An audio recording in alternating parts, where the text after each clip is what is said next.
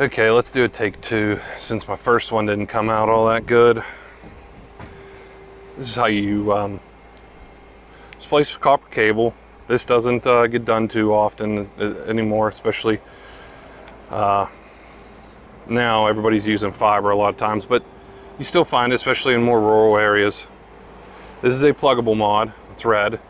Okay, you have minis too. If you guys want to see me do a mini end and hook them up, I can do that too in the comments. I did one already. The angle of the camera wasn't very good, so we're gonna do another one.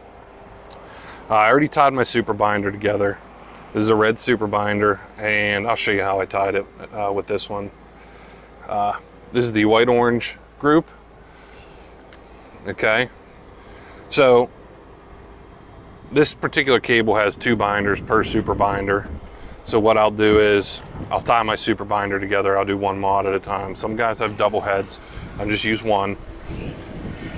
What I'll do here, I have my white orange binder colors, and really this is the way. The couple videos that I've seen on YouTube don't really explain it too well, and they don't do it right. They'll come off of the cable and they'll come straight into the back of the splice head, and the cable will be all fanned out like this. The right way to do it, or at least the prettier way to do it, is to have the arm. They come in different lengths, sizes. Some of them slide in. But what you'll do is you'll bring it in, bring it around, and your cable will come in at an angle on the side, just like this. So then when you end up done with your splice, it'll look like this, and it'll lay nice inside your terminal, nice in your pedestal. And then instead of coming in like this and having, you know, mods don't lay good in sideways the terminals. They want to fit in this lengthways.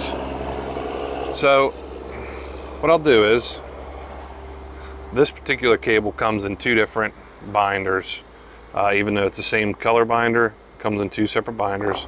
I'll take this and put my finger through, do a loop around, and I'll grab that tag end and pull it tight. I'll slide it down to this portion of the cable.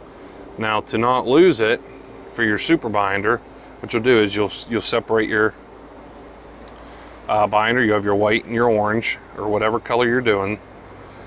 Wrap one way, wrap it around the cable one way, wrap the other end around the other way, tie it in a couple knots. That keeps it from being all floppy and sliding around on you. Okay, then we can set this to the side for now. What we'll do is we'll lay our cable in here. Some guys are really fast at this, some guys aren't. Really depends. Some guys are faster depending on the workload too, or slower. So you'll take your pairs in, lay them in here. These pairs are all color coded on the comb here. So you'll just go color for color, white, blue, all the way to violet slate. And pull these nice and tight. The tighter you pull these and stick them down in your springs, the better they're going to stay in there when you go to crimp it later. See, I already screwed up on one. I put the red brown in the red slate spot.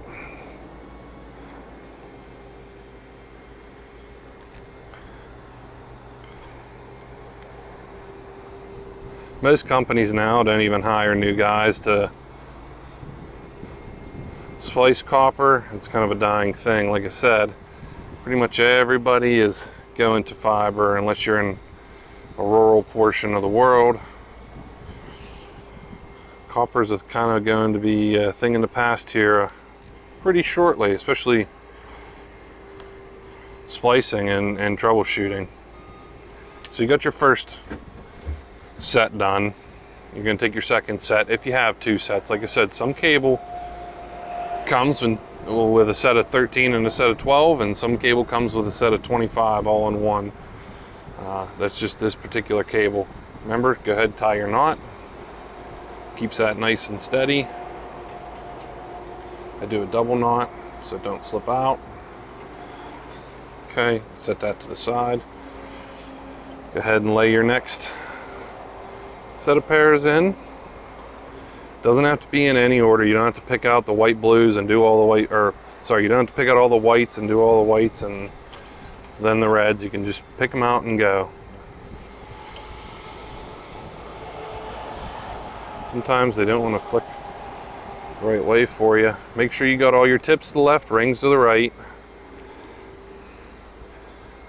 They make a little comb. It's an orange comb that you can lay in here and slide it one way and it'll show all your tips, and slide it the other way and it'll show all your rings. I don't have one.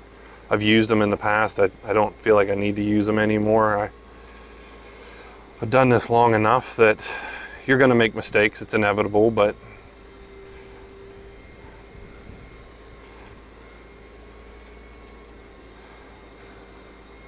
it is what it is.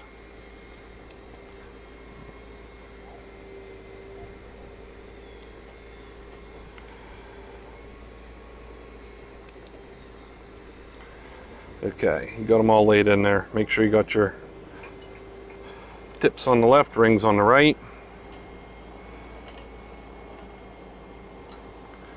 Cool. Now what I'll do differently than anything I've seen on YouTube is, before I put my cap down, I'll take my binders, the strings for the binder, and I will take them in here and I'll lay them in right by the white blue. Okay, and I'll lay my cap in. Make sure none of them are jumping the track where your cap is. This happens more often with the pluggables than the minis. The minis, they seem to sit down in the caps a little bit better. This is your crimp head. Take your crimp head, hydraulic crimp head, slide it on there. Step back probably. Start squeezing away. Once it reaches to the point where you're done, it'll kind of cam out. It'll click. You'll know you're done. Right there. You can release. Now, how you know if you got them all in the right spot or is when you pull the tag ends out, the little scrap pieces out, they'll all come out. If you have one that jumps the track, it'll be stuck in there and it won't come out. Okay, take that, scrap it or do whatever you do with it. Then I will take my pocket knife, cut these ends off. All right. Now what you have, like I said, nice flat mod that'll sit in the terminal really nice. Instead of like this, it'll sit in the terminal like this. You can fit a lot more in there, a lot easier. And you have your binders going all the way to the very end of your mod, so you don't have to be looking way back here and trying to dig through them, especially if you have a bigger cable. It gets more difficult. You can look right here. Oh, I got my red super binder, white blue and white orange mods or binders, and that's it. You're done. Then you repeat the process till your cable's done. The other side you'll put minis on.